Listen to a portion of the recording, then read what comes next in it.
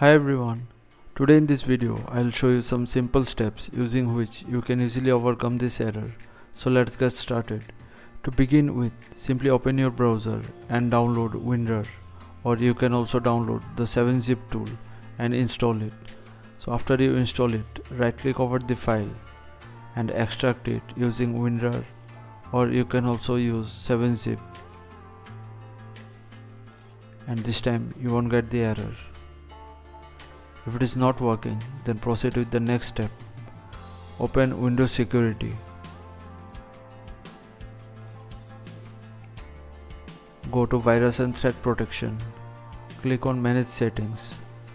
Now disable all the security modules you see here.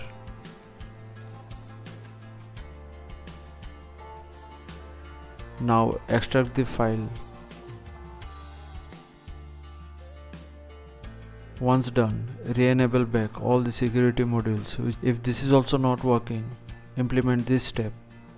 Cut the file from your present location and paste it in any of the subfolders you see here. For the tutorial, I am pasting it in Downloads. Now once done, extract it using WinRAR or 7-zip, and you won't get the error further. However, if it is also not working, then re-download your file again, and this should fix the issue.